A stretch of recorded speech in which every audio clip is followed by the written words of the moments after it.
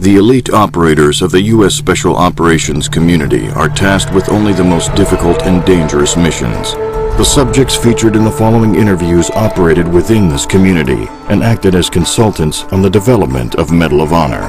Their identities have been concealed for security purposes.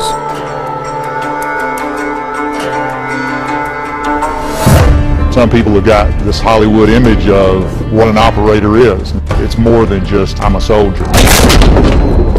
People will get a distinct, realistic feel for guys that are operating at those levels. I think they've gone the extra mile trying to figure it out.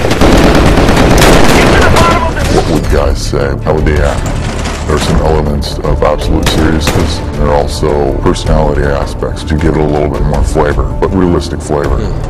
We're gonna need a bigger boat. If I talked about something half an hour later, I could see the results of what I said taking place on the screen. Go loud! Go loud! The games that are currently out there, at least the ones that I've seen, nothing simulates being on a real law. Medal of Honor is going to be different. We do have a say, and they do respect the fact that we have sacrificed so much of our lives to become what we are, and we can help them understand what it is all about, what is going on over there.